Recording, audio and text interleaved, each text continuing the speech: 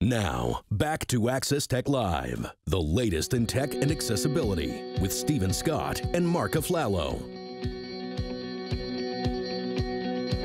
Welcome back to the show. Now, there's one event that takes place in the calendar every year that I get very excited about, and it is CSUN, Marc. Oh, that's fun. And you know what, Stephen, you had a chance to with their Interim Managing Director last week to preview next week's event. Let's take a look at that one.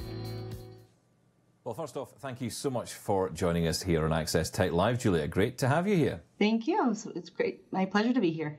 So, you know, it's interesting because I, as a blind guy, I'm well aware of CSUN. I've certainly heard that acronym used many, many times. But of course, there are many people out there who will not have a clue what CSUN is. So do tell us, what is CSUN? Yes, it's funny. I get this question a lot, or there's a lot of confusion around the name CSUN. CSUN is actually an acronym. It's CSUN. And we are a university out in California. We're a state university, so the CSUN stands for California State University at Northridge. And Northridge is a local town in Los Angeles. And what we're here to talk about today, of course, is the annual conference that happens from CSUN. Tell us about that and tell us about the origins of this. It actually started back in, 39 years ago with Dr. Harry Murphy, who was in my position back then and was really wanting more resources and more development in this area in the field of assistive technology. At the time, there was different people around the world really working on this, but there was never, he felt like there wasn't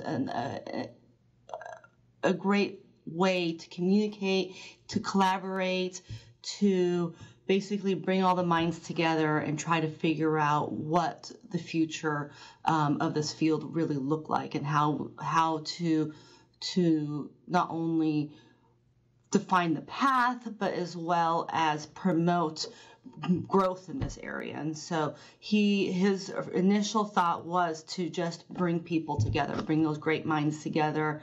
The first conference was a small event that took place here at the CSUN University campus.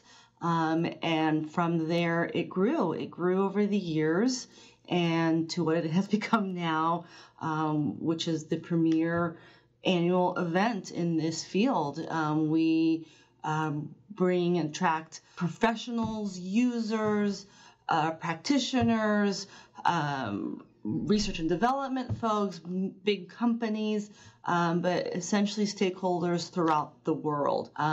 We're, accessibility and assistive technology, and so we span a very comprehensive and diverse representation of within the disability field and different types of disabilities, as well as different solutions to accessibility and assistive technology. And so we have over 300 sessions. I want to say even closer to 400 sessions over the course of the week. And we also have a concurrent running exhibit hall with exhibiting companies and organizations showcasing products and services. And we have over 125 exhibitors this year. And so it's going to be a very, very exciting, engaging, and full event that we're very much anticipating.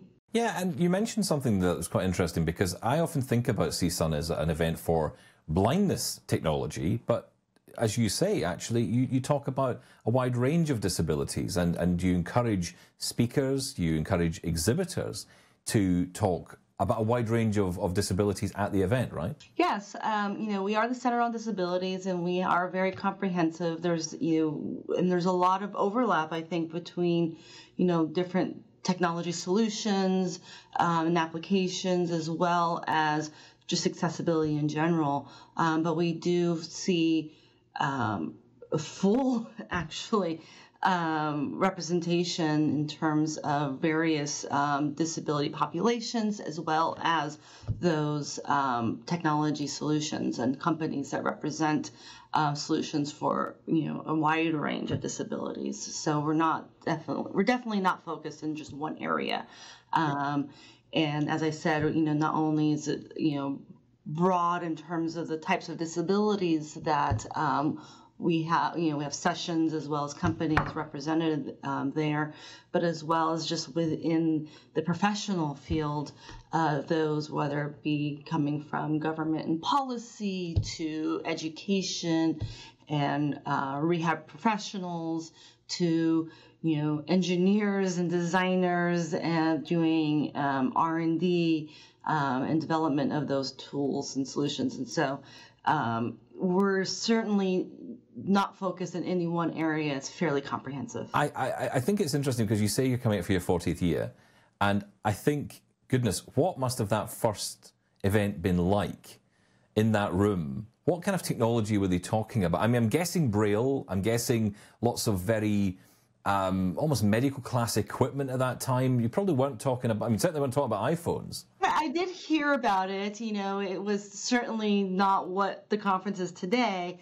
but it was where it started. And as I said, it were brought together, at the time, I think was fairly focused on academics, really looking at how to, push the development of these products and solutions. And, at some point, as technology grew and improved,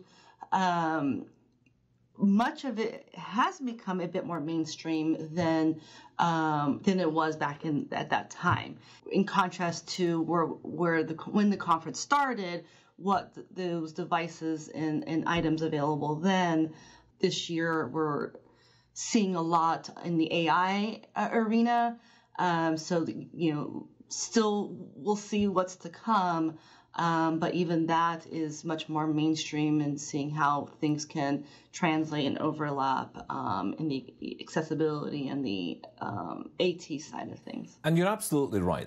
There is a long way to go to what anyone might consider to be accessibility for all. We're not there yet. However, huge progress has been made, and you can look back in the history of CSUN, you could chart that success, the changes that have taken place that get us to where we are today. But interestingly, it feels like there's been some weird inversion here, where we've gone from having specialist devices that we all talk about, that we focus on being really good for disabled people because they make our lives better, to mainstream devices being talked about by those disabled people at events like CSUN now. So things have kind of gone full circle, right? We've now got the mainstream involved, but what CSUN does, and events like it do, and this particular conference does, is bring people together to show how disabled people use that mainstream technology, and that's important. Absolutely. Okay, so give us some headlines. What's coming up at the conference? What can we look forward to? Yes, this year is going to be really great. We kick off the conference Tuesday, March 19th, with our keynote, and this year's keynote is Haben Girma. She is a prominent deaf-blind Harvard-educated attorney that does a lot of work in the advocacy of disability rights. So I'm definitely very excited and looking forward to her talk Tuesday morning. As well as throughout the week, we have several networking opportunities. We have the full exhibit hall that opens Wednesday morning, the 20th. The exciting part about the exhibit hall is that is open and free to the public to attend. So there's you can show up and register on the spot and for free and attend the exhibits. We have accessible karaoke night. We have a welcome reception and just some really great opportunities for people just to have some fun and just network and engage with each other. Well, you'll be glad that I'm not coming because you do not want to hear me do Neil Diamond. Well, I was going to say, if you're not coming or far away, another really great opportunity to engage with us is we last year debuted what we call CSUN ATC TV. which is our channel, which you can view our live stream of various content that we have at the conference. We have a broadcast studio that we will live stream the keynote address. And in the afternoons, each day, we have a full schedule of fireside chats. So we have different industry leaders engaged in just conversations. So we're definitely looking forward to that full schedule there. And you can connect for free anywhere to view that content. You can connect just at csun.at/conference. Brilliant. That sounds like you really don't want me to come and sing Neil Diamond. I want you to come, please. I would love that. Julia, it is wonderful to learn about CSUN, the history of it. I also wish you all the best for the 40th year. But for now, for the 39th year, for sure. Julia Santiago, thank you so much for being with us on Access Tech Live. Thank you. That was Julia Santiago. We're going to have a lot of coverage about CSUN over the next week, couple weeks, hopefully, with some people heading down on our behalf, gathering some interviews and various things that we hope to bring to you on future shows. When we come back, though, Canon has developed a new technology that's on display in a photography exhibition that invites everyone to experience photography in a new, accessible, and immersive way. We're going to learn more after this. There's more Access Tech Live to come. Get involved and have your say at Access Tech Live on social media. We'll be right back.